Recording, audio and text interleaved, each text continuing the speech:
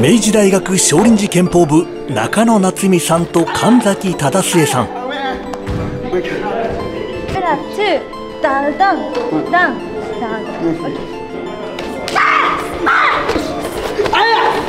世界大会に向けて演武の練習に励んでいます。すごい迫力です。ギリギリギリギリ。最初めっちゃ手前に出しすぎかも。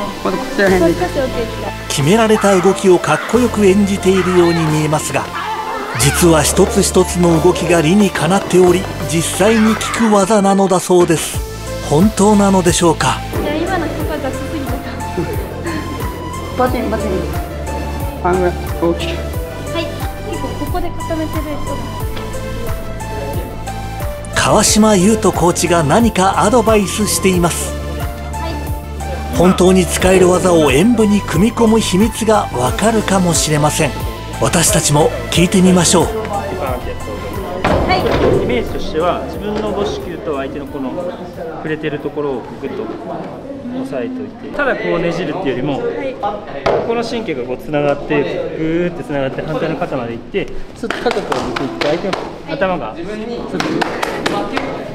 近い間合いで投げるからより崩れるから頭が足をここが来るなってタイミングでこのままこうぐるぐるぐるぐるってこっちに向け、そういう力のイメージの方向に。はい。でその時にこの足も一緒にパッてこうでバンあじゃはい。これをどちらかというとこう伸ばしてこの方向、はい、この方向になんかなんていうの、糸が張ってる状態をキープしなさいっていう波を起こす感じです。そしてはい。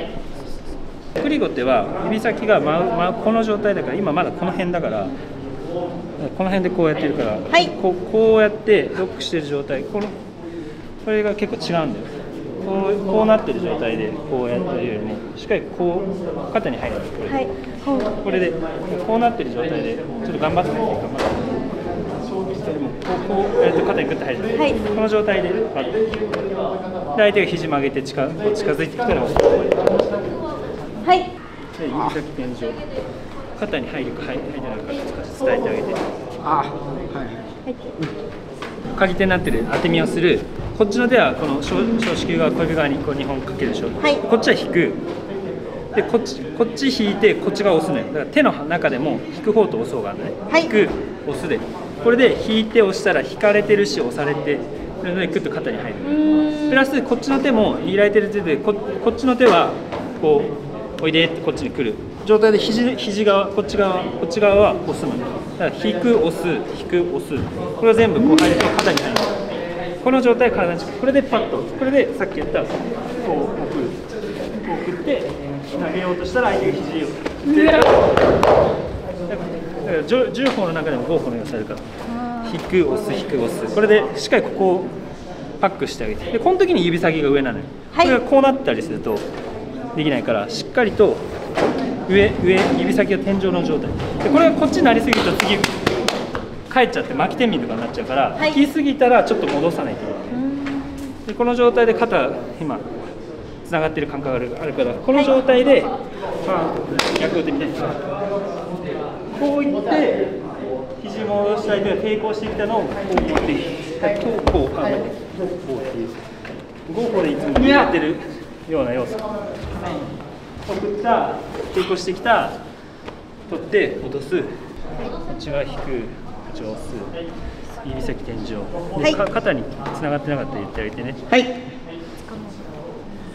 っちはそうでこっち側をしっかりまずこっち側だけ引いて押していくって、でこっち側をこうで胸前でキュッとつかめる。ギュッとそうでこっちに来てるからちょっとにして。まだもうこっち。あ、そうそうそうそう。そうやって教えてあげて。はい。あ、そうそうそうそうそう。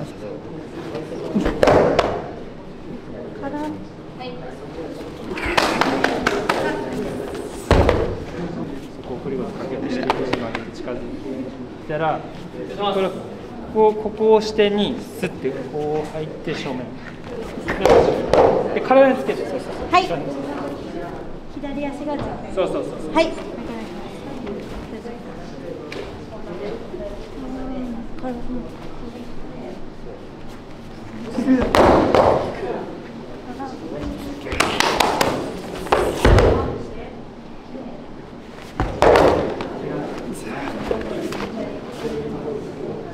そんな感じでお互いでちょっと効いてるか確認しながら。はい。最後に演舞全体の流れを見せてもらいましょう。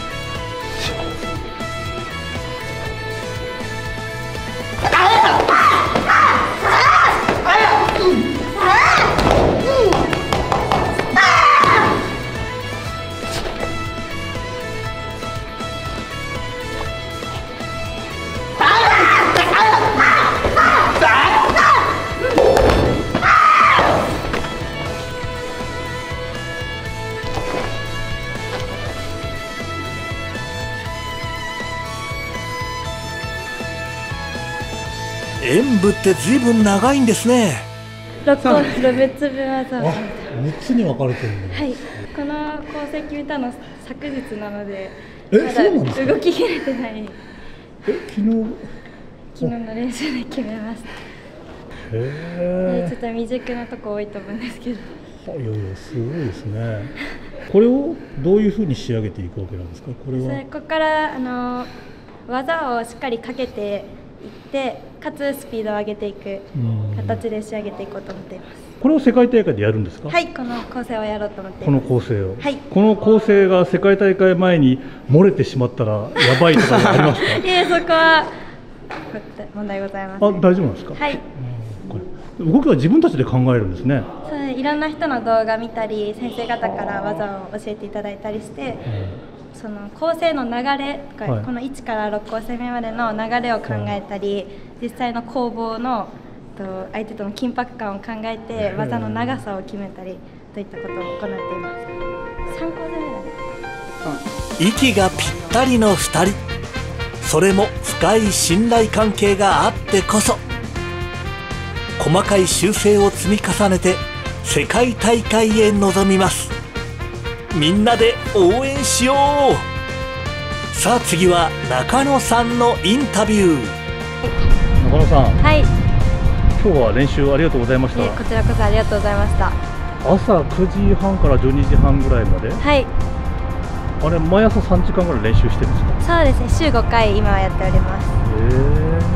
少林寺拳法を始めたのはいつ頃なんですか？はい、15年ほど前の6歳の頃に始めました。どちらで？北海道富良野市です。北海道の富良野で6歳で始めて、はい、それからずーっとやってるんですか？はい、ずっと続けております。じゃあ中学も高校も？はい、大学も。ずっと部活でもやってるんですか？中学校までは部活動がないかったので地元の道場に通っておりまして、高校からは高校に部活があったので部活と道場どちらにも通っておりました。で今度世界大会も出場されると？はい、ありがとうございます。初出初出場ですか？いえ、これが2回目の出場となります。あ、そうなんですか？はい。前はいつどこで？10年ほど前に大阪で行われた世界大会に小学生の頃だったので発表の部で出場いたしました。10年前に。はい。そうなんですね。で今回演舞の方でペアを組んでいる人はどういう方なんですかね？はい、主将の神崎といって私と一緒に明治大学にスポーツ推薦として入学したものです。大学で初めて会った？いえ、10年ほど前、その初めて出場した世界大会でたまたま同じ部門に出ていて、その頃は喋らなかったんですけど、その後高校から仲良くなって一緒に明治大学に入学して、で今回組むことになりました。じゃあ神崎さんも富良野なんですか？いえ、神崎は埼玉県出身です。ああ、そうか、大会で仲良く。はい、世界大会です。10年前世界大会で出会った時、お二人は何歳？11歳です。あ、そういう人なんだ。はい。じゃあなんか縁があるというか。そうですね、ご縁があったなと感じております。息もぴったりな感じで。ありがとうございます。世界大会頑張ってくださいね。黒帯ワールドは応援しています。世界大会待ってるぜ。10月7、8日本武道館で、2023少林拳法世界大会 in 東京ジャパンを開催します。世界30カ国から、約3000人近い、出場者が、来ます。それに観客を、6000人合わせて1万人の方が来館する予定です。ぜひとも皆さん見に来てください。またライブ配信もしますので、こちらの方もじっくり見ていただきたいと思います。少林拳法のいろんな要素が詰まった大会だと思いますので、ぜひ楽しみにしてください。お願いします。よろしくね、待ってますよ。2023年10月7日8日、東京日本武道館で少林寺拳法世界大会が開催されます。全世界から集まる剣士たちのリアルな少林寺拳法ワールドを見に行こう。